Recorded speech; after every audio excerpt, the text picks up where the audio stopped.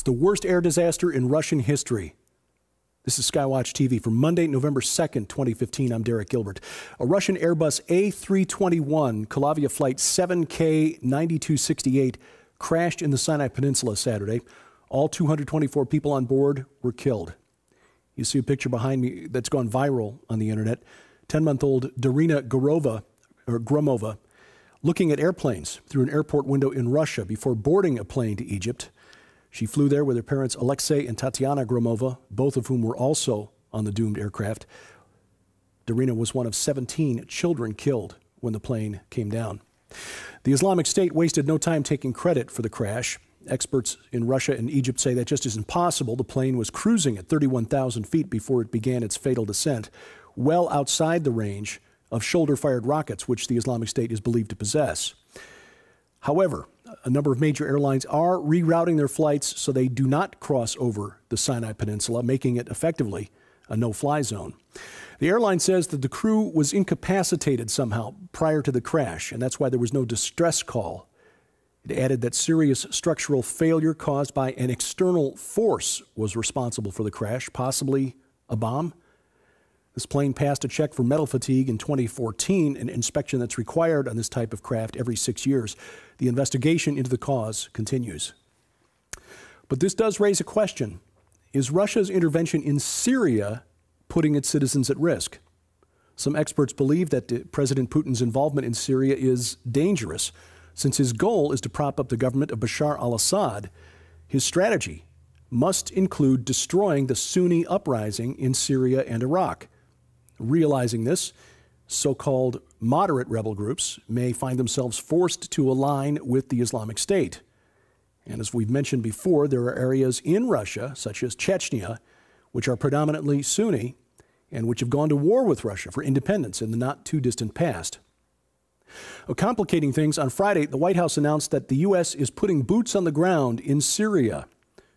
Now, these, of course, are besides the ones that are already there. I mean, who do we think was doing the training in the so-called Train and Equip program that we recently canceled? And despite the fact, of course, that President Obama has said on no fewer than 16 occasions publicly that the U.S. would never put boots on the ground in Syria. According to the White House, no more than 50 Special Forces soldiers will be deployed to Syria to advise and assist so-called moderate opposition forces in northern Syria. However, Secretary of Defense Ashton Carter admits that those troops will be in harm's way. And as we learned last month during the raid by Kurdish forces in northern Iraq to free prisoners being held by the IS, that may mean that U.S. troops will actually engage in fighting on the ground in Syria. Now, some of the war hawks in Washington, like Senator John McCain, that is, are calling this woefully inadequate for the challenge we face there. Earlier Friday, news agencies quoted other military sources as saying that in addition to the special ops troops, additional aircraft such as F-15s and A-10s would be deployed to the Incirlik Air Base in Turkey. Now, it was at least somewhat amusing Friday at the press conference watching White House spokesman Josh Earnest try to explain to reporters why putting boots on the ground in Syria was not putting boots on the ground in Syria. But reporters, in my humble opinion, weren't asking the right question. According to what we've been told, and as near as we can discern from what the Pentagon has already done, our guys will likely be embedded with the Kurdish forces in Syria, the YPG, the Peshmerga, fighting against the Islamic State and against the government of Bashar al-Assad. Now, the YPG is aligned with the PKK, another Kurdish political party that operates in Iraq. Our allies, the Turks, have been bombing the PKK in Iraq. So the question to ask is, how does the Pentagon plan to put our special forces onto the battlefield in Syria without bringing them into direct confrontation with the Russians, the Turkish Air Force, Iranian Republican Guards, or Hezbollah? Especially if and when Russian and Iranian forces mop up the rebels around Aleppo and begin pushing eastward toward Iraq. If I had to guess, and this is a guess, I would be willing to bet that there are men and women inside the Pentagon and the Kremlin staying awake at night trying to figure out ways to avoid World War III. Speaking of Turkey, the party of President Tayyip Erdogan regained a majority in the parliament in elections over the weekend, claiming enough seats to form a government without having to include other political parties, but not enough to rewrite the Constitution to expand the power of the presidency, which seems to be President Erdogan's goal. The former prime minister apparently wants to create a powerful executive office for the president, similar to what we have in the United States, although parenthetically I'll add it's not supposed to be that way according to the Constitution. Still, this does give President Erdogan more clout to pursue his political and military goals in Syria. It is definitely a tangled web in that part of the world, and American policy there, in my opinion, is best described as incoherent. The United States in Iraq is forced to maintain a loose alliance with Shiite militia groups there, or explain to the world why we are not supporting groups that are actively fighting the Islamic State.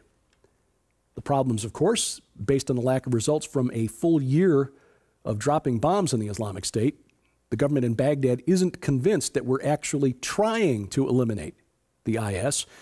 And you can bet that Iran, which backs the political parties ruling in Baghdad, is whispering exactly that into the ears of every Shiite politician in Baghdad.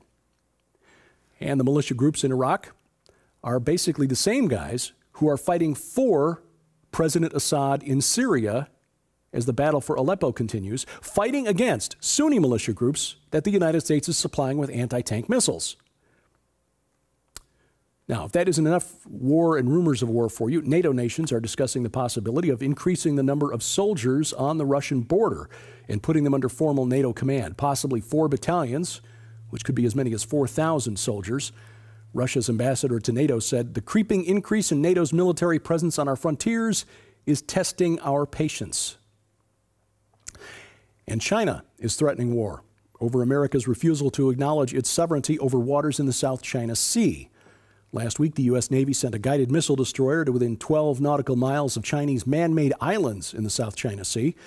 While nothing happened, which is good news for those of us who don't actually want to live through World War III, China's naval commander told his American counterpart that a minor incident could lead to war if the U.S. doesn't stop these dangerous, provocative acts.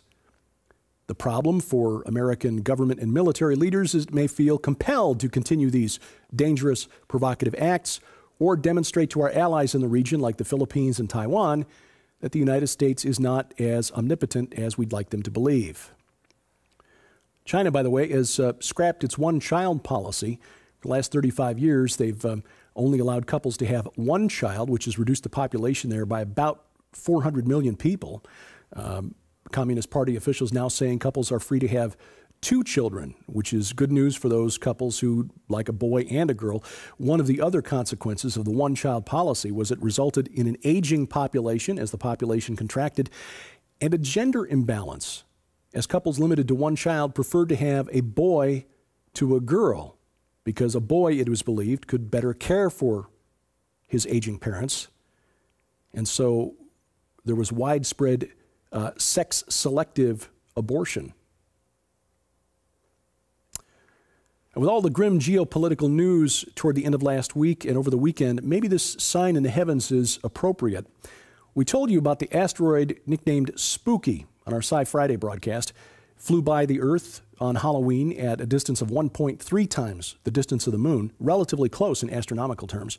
Astronomers have determined that Spooky is actually a dead comet rather than an asteroid, and they managed to catch this picture as it flew by. It looks like a human skull. The live televised exorcism we told you about that took place Friday night turned out to be a dud.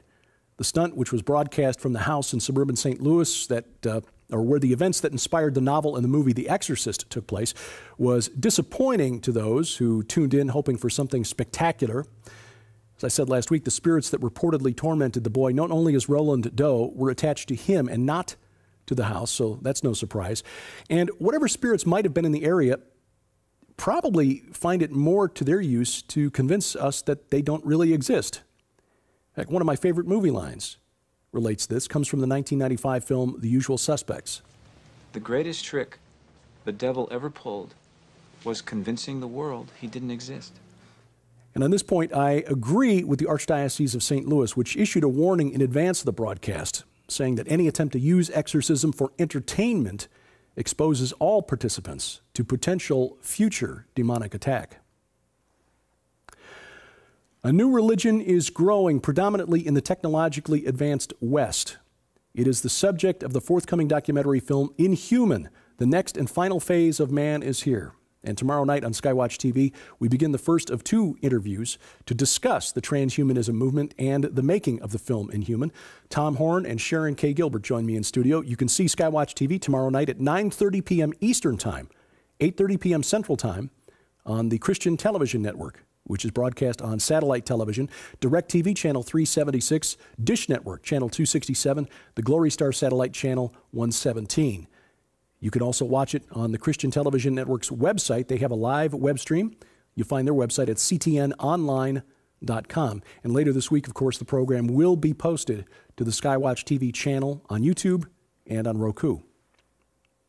Registration continues for the 2016 Rocky Mountain International Prophecy Conference. We'd love to see you there, but we're limiting registration to the first 1,000 people who sign up. July 14th through the 17th, 2016 in Colorado Springs. Speakers include Bill Salas, L.A. Marzulli, Chuck Missler, Timothy Mahoney, producer of the film Patterns of Evidence, and many others. Again, registration open now at prophecywatchers.com.